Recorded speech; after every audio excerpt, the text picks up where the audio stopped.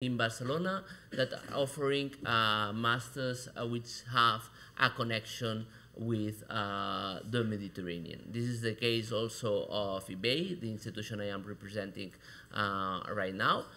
In fact, we have some of our students here who are taking courses on the Middle East and the Mediterranean, but I see also lots of new faces, which is great news, I would say, in the sense that perhaps because now we are witnessing a new wave of interest for what happens in our immediate neighborhood.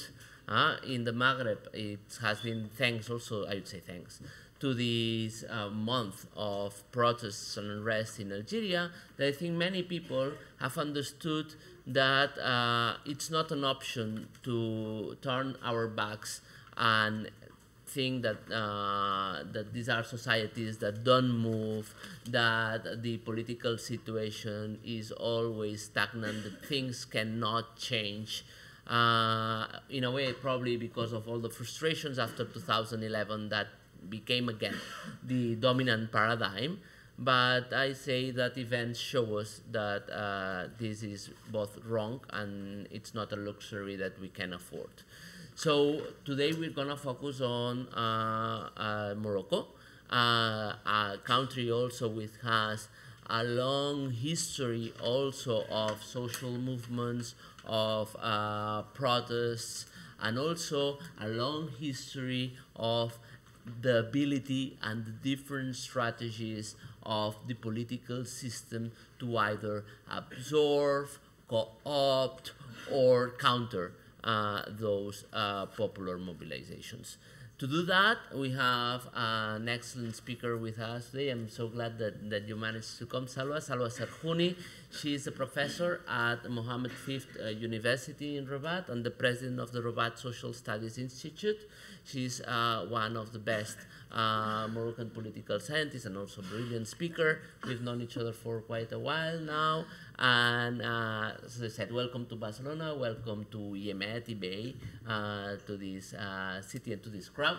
And we are all looking forward for you to enlighten us to better understand the dynamics in the streets and in the palaces in Morocco.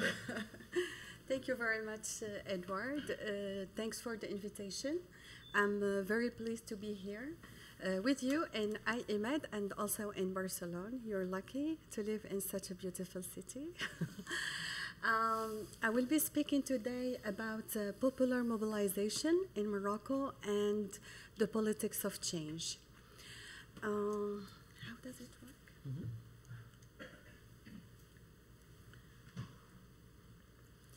And to develop my ideas, I will first introduce the context and the recent dynamic of mobilization and protests in Morocco. And I will focus mainly on the past decade, the past 10 years. Then I will put it in context, because if we want to understand what's going on in Morocco, I think one of the main questions to be raised is, why do Moroccans have recourse more often to protest and popular mobilization in Morocco, and not to other means in order to express themselves and to influence policies in the country? Third, I will speak about the drivers of protests. And finally, I will end my presentation by speaking about the strategies that have been used by the regime in order to deal with the dynamic of protest. So when we look at Morocco and the politics in the streets during the past 10 years, we can say that there is sustained actions of protests.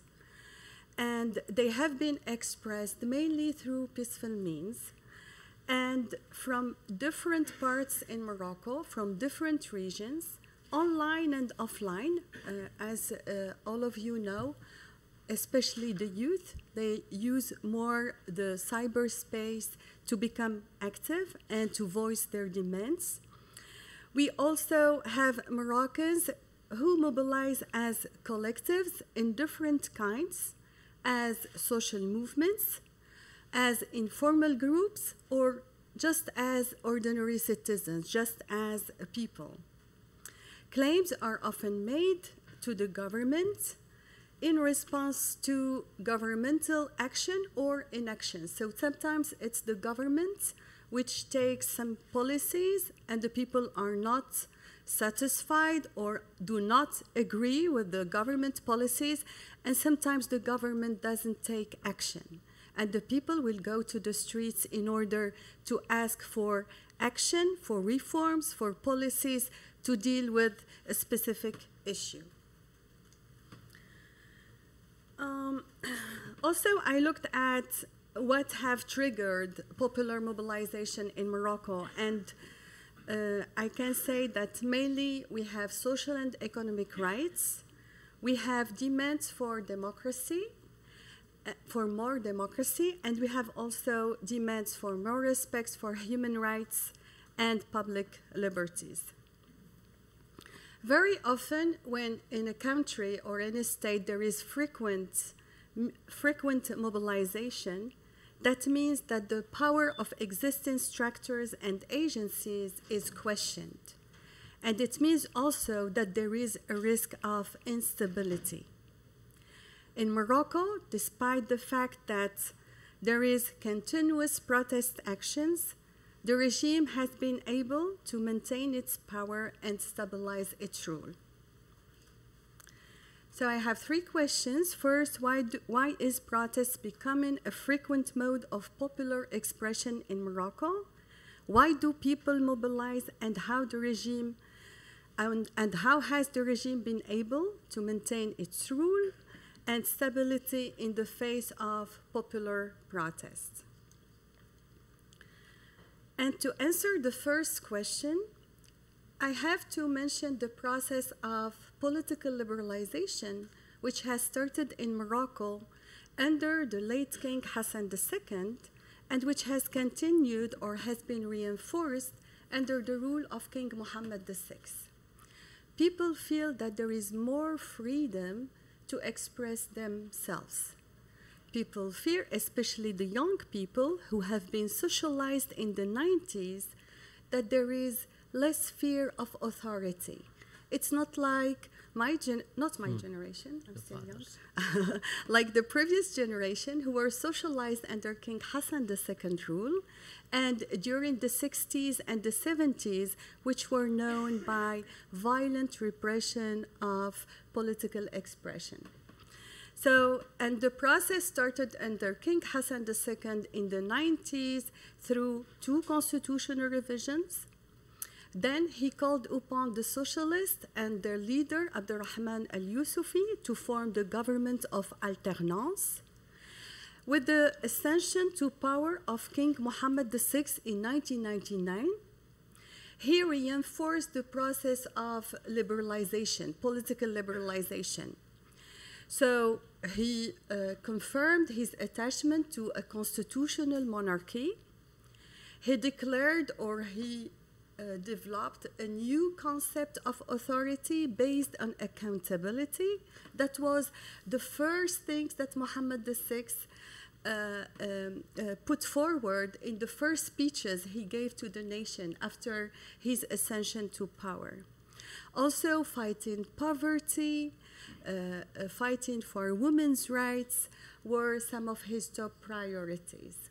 So we had this new context in which 2 kings, there is a transition, and there is some kind of opening, which made the people more aware or made them conscious that they have some freedom of expression. For me, the second factor which played a role in the fact that people are going more and more to the streets is mistrust in political institutions, mainly political parties, unions, and the parliament. These institutions normally play the intermediary role between the people and the government. But these institutions have been discredited from one election to the other. When we look at the turnout of electoral participation in Morocco, it has been decreasing, And it reached its highest level during the 2007 legislative elections, during which only 37% of Moroccan registered voters went into the polls in order to vote. That means that people do not trust necessarily the elections, political parties, and the established institutions in Morocco. And usually, and in principle, people, if they have demands, they have to, if I am a university professor and I have specific demands vis-à-vis the state, I can use the union of professors to voice my demands and to influence policies. But all these institutions have not been playing their role and have been discredited mainly because of the centrality of the monarchical institution in Morocco. The third factor, which I think is also important, is discontent and disenchantment with state policies in different fields, especially the major fields such as education, employment, health, justice. In Morocco, we have been speaking about the reform of education, of the educational system since the 90s. And recently, like 10 years ago, again, we are speaking about reforming the reform of the educational system.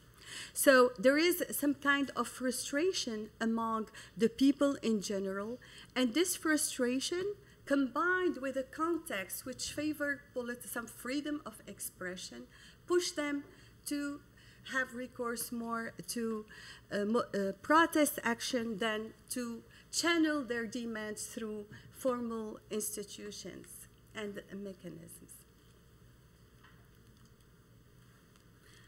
And here I would like to speak about the drivers and what's happening, what has been happening in terms of protest action in Morocco. I've been doing research and it's just too many actions. Like in 2012, according to a sociologist, Abdelrahman Rashiq, who wrote a book on social movements in Morocco, in 2012, 57 protest actions are taking place per day in Morocco. And it's a variety of modes of actions. It could be a sit-in, it could be a march, it could be signing a petition, it could be all the different forms of protest actions that we know of have been taking place per day. So it's a bit difficult really to give statistics about all the protest actions that are taking place, but what we can say that protest has become frequent in Morocco. And I will focus in my presentation on the main movements and protest actions that took place during the past decade. And here I will start with, as you can see in the picture on the right, on your left, which means my right is your left, you can see a picture of the Gdim Ezi camp. And you can see tents there, and it's thousands of Sahrawi who pitch tents and stay for weeks in a desert area nearby the city of Laayoune. And that was done in order mainly to denounce social and economic conditions. I took also as an example the February 20th movement, which is the movement which was led by a group of online activists in Morocco in the context of the so-called Arab Spring.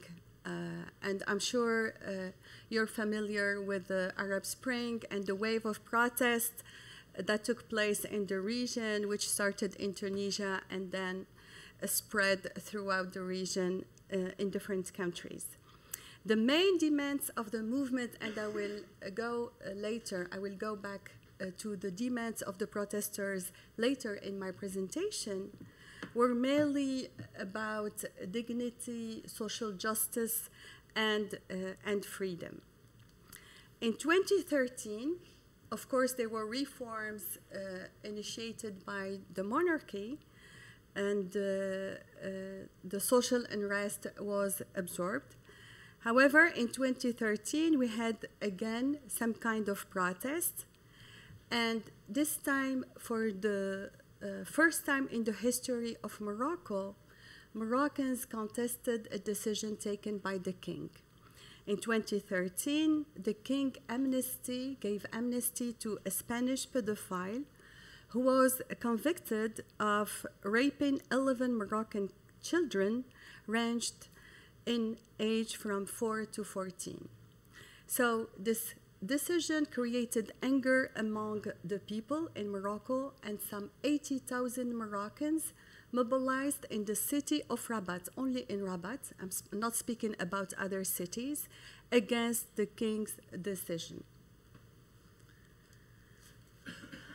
In 2016, 2017, we had again another wave of protest, which is known as Hirak of the Reef, or the popular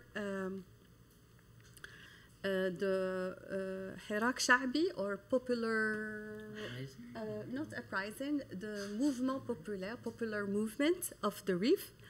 And you can see in the middle of the picture, it's the leader, one of the leaders of the movement, Zafzafi. I took on purpose the picture, so when I will speak later on about how the state managed his case, we have the picture.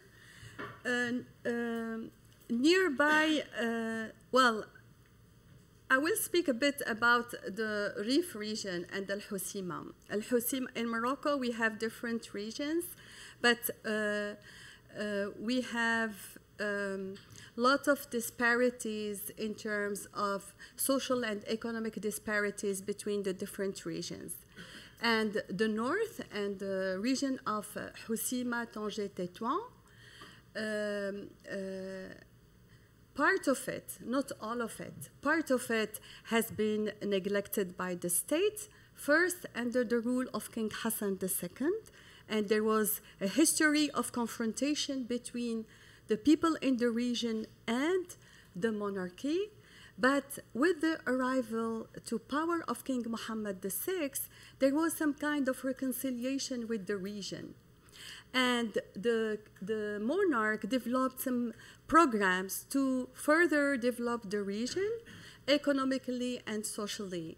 And in 2015, there was this big developmental project called Manarat al-Mutawassit, which had different, which contained different reforms in terms of building universities, hospitals, the infrastructure, creating jobs in the region for the people in the region. So the people there, 2015, after this big project and ceremonials with the king and different ministers, 2016, 2017, nothing was established yet. But there was an incident which triggered the protest. That is the affair of Mohsin Fikri. This is a fishmonger. Do we call fishmonger or fishmonger? Fishmonger. Well, a guy who was fishmonger because it was not a legal, not legal fisherman. Exactly. Let me. And it was l'espadon, no? It was l'espadon. And he was fishing swordfish. Exactly. So he was killed trying to retrieve confiscated fish. In response to that, in fact, he was crushed inside.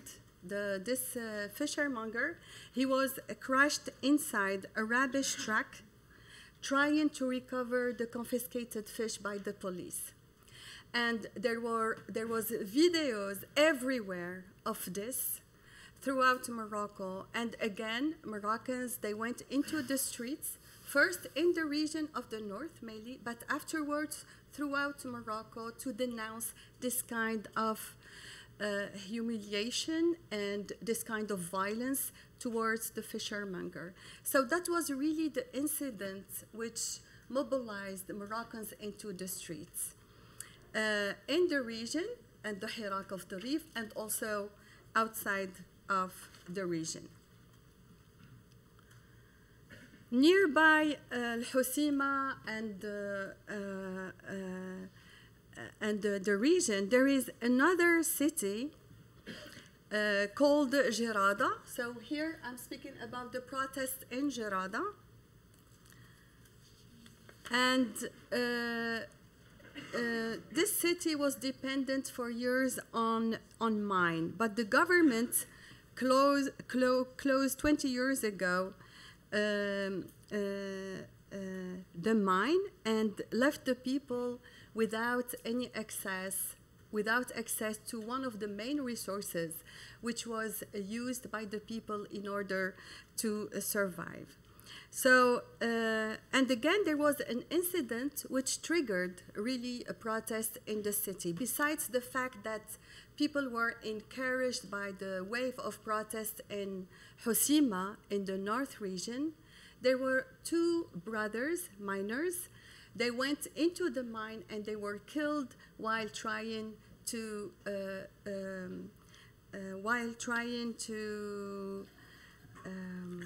extract really, I have the words in French, not in English, while trying to extract some pits from the mine of Gerada. Third, I'm sharing here a picture from another protest action which took place in Zagura. It's a city in the valley of Darha in the southeast of Morocco. So I was speaking about the north, but the picture here you're seeing many women, and they have in their hands big bottles, but empty bottles that they use to fill in with drinking water. So in Zagura, we call it La Marche de la Soif, the March of Thirst. And all of these actions took place in 2017. And again, some 1,000 inhabitants of the city, they organized a march, different marches, peaceful marches, and sit-ins in the city in order to ask the state for drinking and clean water. In the city of Zagura, they don't have access many hours per day to water. And the people there were really upset about the situation. So in a spontaneous way, they went into the streets in order to ask for their rights.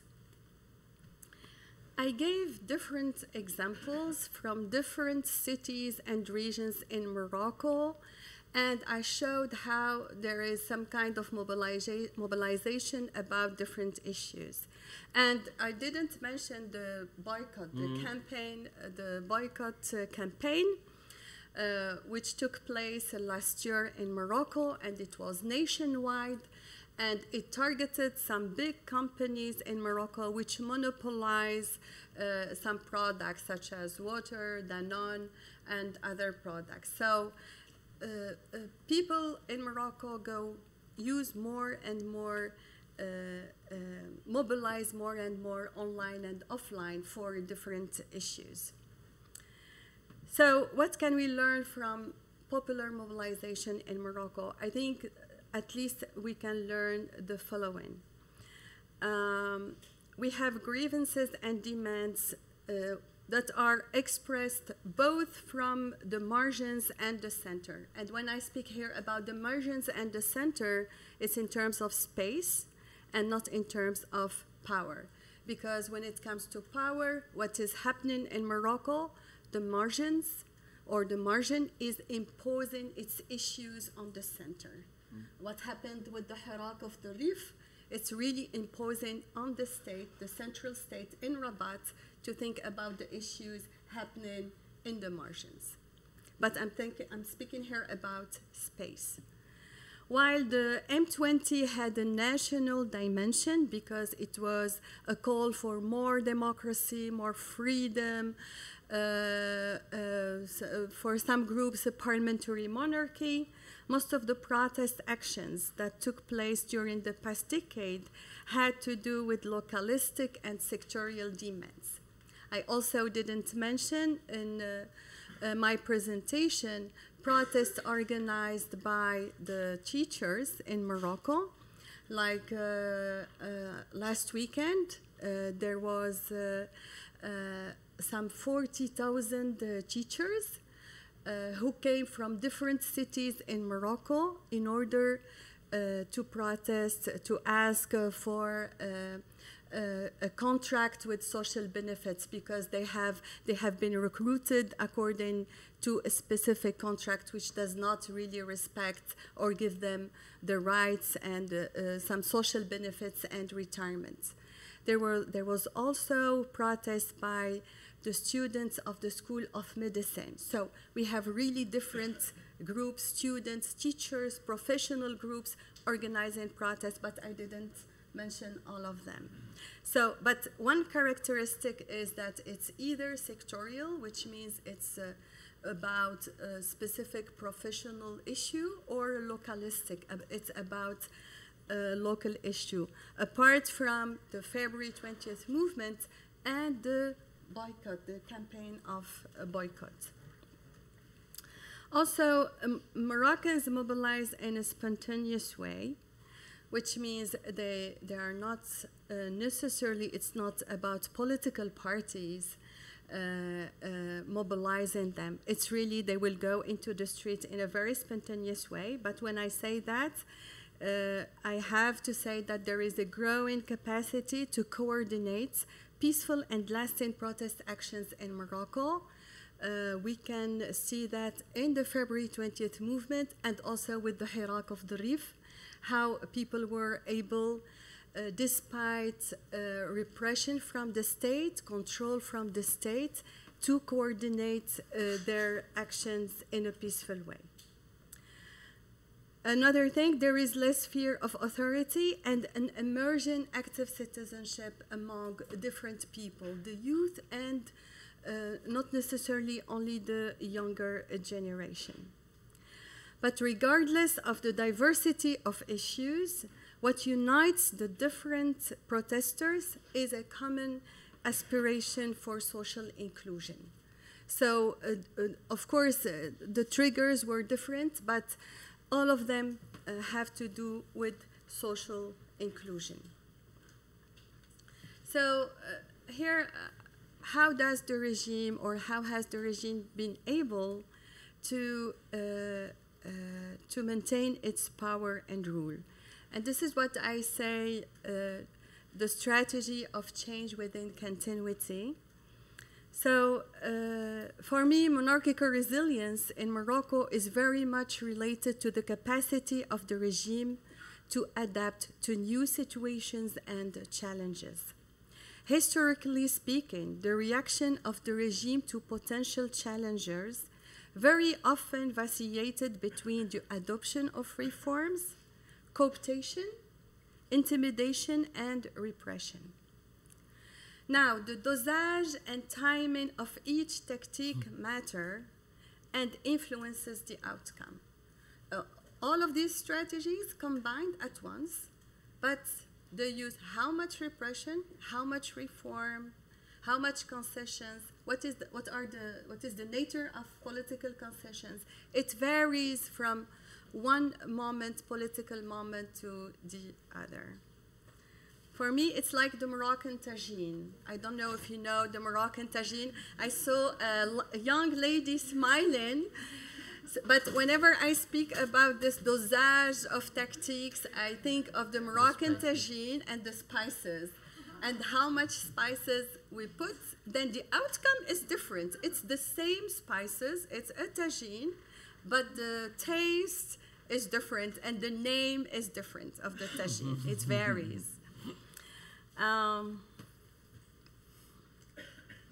So So really to understand what's happening today, we have to look back at what happened during the rule of King Hassan II. So when Edward spoke about Morocco, how the palace, the politics of the palace, it's really business as usual. It's something like the know-how skills of the regime and how the regime dealt with challengers, and then this is what they use. Whatever the issue, whatever the challenger is, they will try to use the same tactics. So under the late king, Morocco was ruled by King Hassan II between 1961 and 1999. So, and here I'm speaking about only three main tactics: repression, cooptation, and limited reforms. Well, when I speak about repression, if we look at the first 3 decades of Hassan II's rule, this rule was punctuated by a dozen of mass political trials and violence, suppression of major urban insurrection. We had 2 attempted coups in the 70s, late in the early 70s. And 84, we had major insurrections in Morocco, but the king was able to manage, mainly during this period, through the use of violence. There was some kind of cooptation, and we had an institutional life, we had elections, we had a parliament, we had political parties, and there was all the time negotiations between the palace and political parties. But the dosage of violence and repression was the highest during this period. We had cooptation and limited reforms, but more violence. Cooptation, just to explain, it's a tactic used by the king to buy out influential, non-violent adversaries and to reward supporters within the political elite. So challengers could be within the leftist political parties, the Communist Party, or the religious establishment. So whenever we have those adversaries or we have those allies, we will reward them through cooptation by giving them positions in the government, in parliament, or sending them as ambassadors somewhere to a nice place. Limited reforms. Well, he introduced, late King Hassan II introduced liberal reforms, and mainly during the last decade of his reign, which is the 90s. So we had 2 constitutional reforms, one in 1992 and the second one in 1996. And the second constitutional revision was really under the pressure of the coalition party, the opposition, composed of the socialist and leftist political parties. We had also the inclusion of the Islamists, that is the king allowing what is called now the PJD, the Party of Justice and Development. He allowed this group to integrate an existing political party, not to form a political party, but to integrate an existing political party in 1996. And then they changed the name of the MPCD, Mouvement Populaire Constitutionnel et Démocratique, to the Party of Justice and Development in 1998. So perhaps it would be good for them to know that religious parties or territorial parties are forbidden in Morocco. Yes. So that's why they had to look for another thing that existed to buy that label. Yes. And also the MPCD was led by someone who was very close to the palace. So the process of inclusion of opposition forces was all the time controlled from above.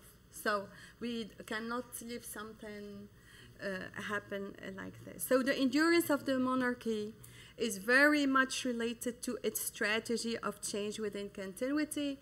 I think this is about monarchies, tout changer pour ne rien changer, on le dit toujours.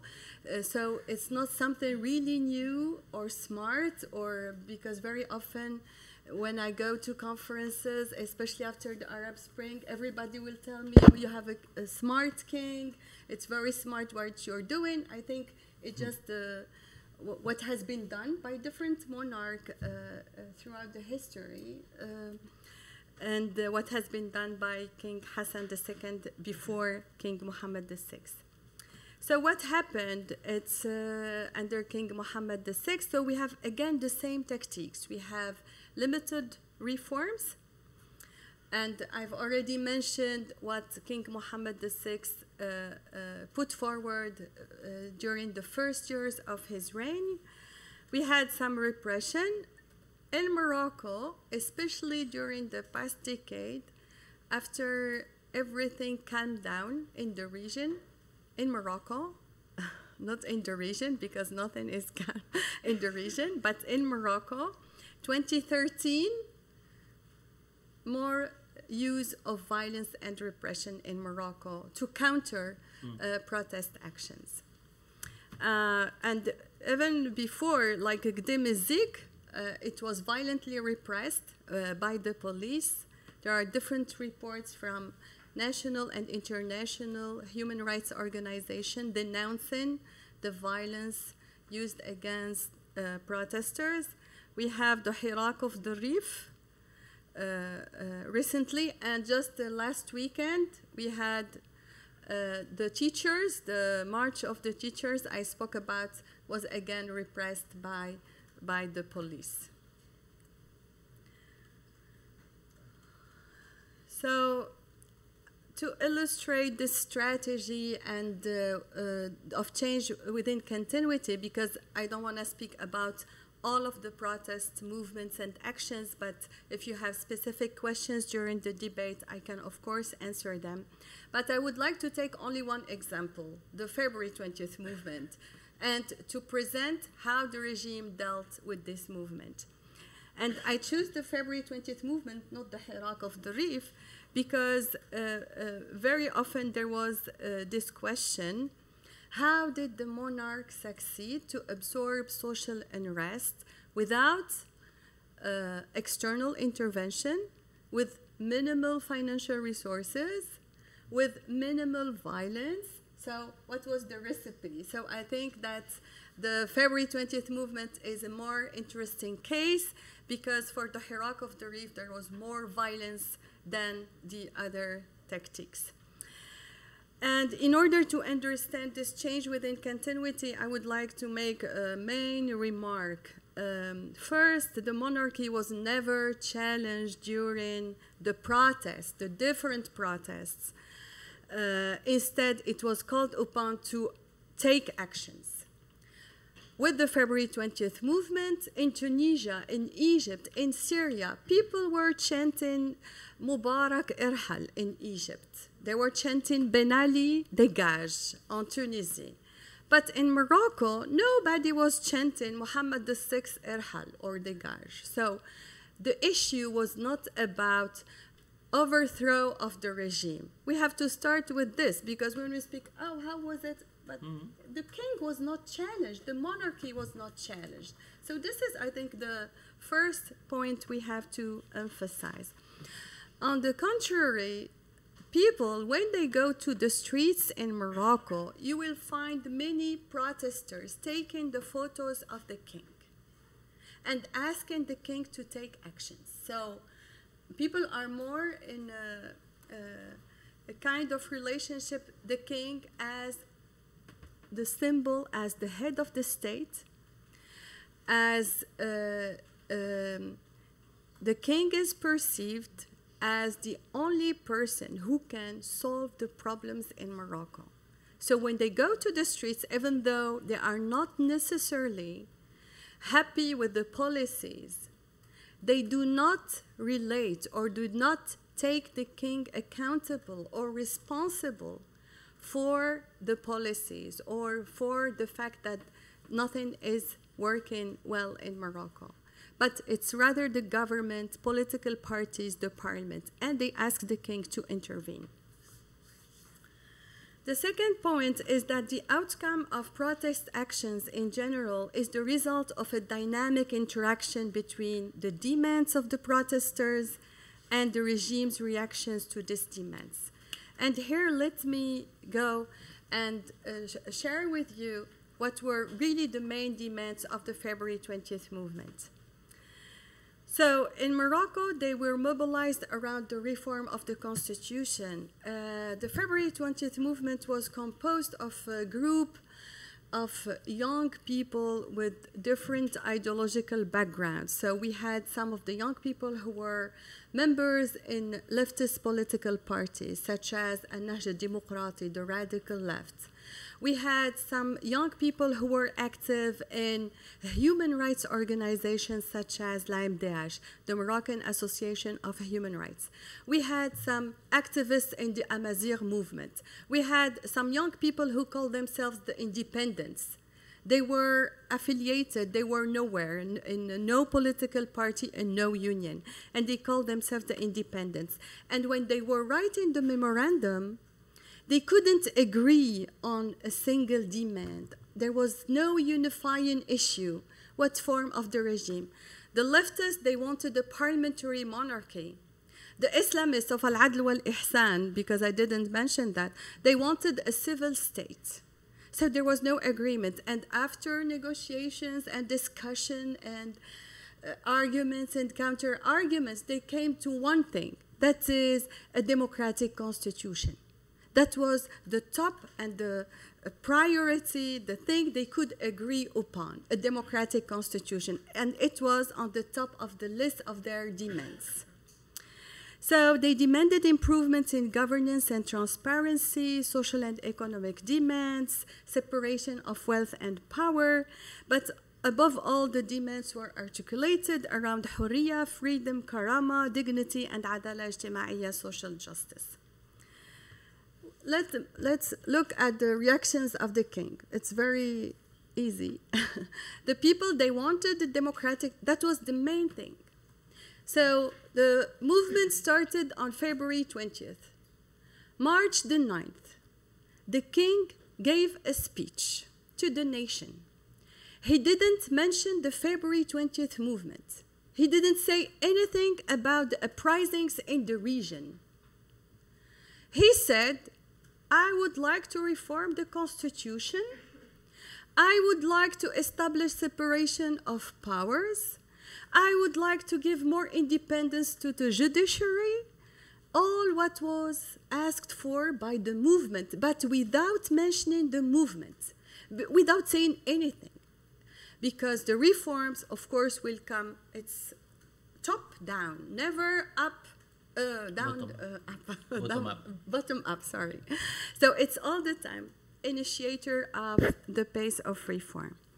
So the king gave this speech, and of course, the mainstream political parties supported the constitutional reform. So most of the main political parties allied with the king, so there was no discussion. And we had no Constitutional Assembly was elected to draft the project of the Constitution. Rather, the king appointed a royal committee which was in charge of drafting the project of the 2011 Constitution. We had some kind of legislative elections, anticipated legislative elections, and a coalition government was formed in November 2011, and it was led by the Islamist Party of Justice of Development, the PJD, who had received a plurality of votes. And of course, the Constitution, the 2011 Constitution, was adopted by referendum in July 2011. So there was more, there was more reform. And here I can say why. You remember the dosage of reform, the repression, reform, cooptation? The regional context was not in favor of using violence. So I'm speaking about 2011, the beginning. Nobody knew that things will develop in these directions, like what were the chaos in Libya. I don't know how to call Egypt. Persistent authoritarian, I don't know how to call the system, but what happened in Egypt or Syria. So nobody knew that things will evolve not towards more democracy and human rights, but a return to authoritarianism in different countries. So we had this opening, so it was more reform because there was the regional context. Nothing was clear for the regime. The regime used also a bit of cooptation, and this time it was from the activists themselves. I can mention the case of Oussama al-Khalifi, who was a leader, one of the leaders of the movement, and who joined the PAM, the Party of Authenticity and Modernity. This political party was created in 2008 by a close friend of the king called Fuad Ali al-Himma. And after posting photos of him, I'm speaking here about Oussama al-Khalifi with the flag of the February 20th movement. Afterwards, he was posting photos with the logo of the political party behind. And that was really a sign of how the regime could co-opt some of the young activists into the establishment or into political parties very close to the system. Repression and intimidation of the protesters and their families. I can mention here activists such as Kamal al-Umari from the city of Safi, who died in May 2011 as a result of injuries inflicted by the police. I can speak also about discrediting the protesters. Official media covered the activities of the M20 in a biased way, and activists were very often represented as a source of instability. And here I can mention that the same has been used for the activists of the Hirak of the Rif, the discrediting the protesters and calling them as traitors. Mm-hmm. So to conclude, what can we learn? The regime has been successful in weakening the February 20th movement, the Hirak of the Rif, and other protest actions or protest movements. However, Moroccans continue to organize sit-ins, demonstrations, and to sign petitions to express their disenchantment with state policy when their political, social, and economic rights are at stake. For me, without addressing these deficits, the monarchical regime might be challenged by social groups less peaceful than the demonstrators who were calling for a real constitutional monarchy in 2011, or those calling for their right to employment and education in the Rif. The persistent social mobilization around various social, economic, and political issues shows that the expectations are high, and that in the current conjuncture, the regime cannot stay ahead of the growing curve of demands. If the regime does not deliver, and here I'm speaking about policies, real reforms, in the social and economic fields, repression might create frustration and implant the seeds of social unrest, violence, and radicalization. I thank you for your attention. Thank you. So now we have about good half an hour for discussion among us.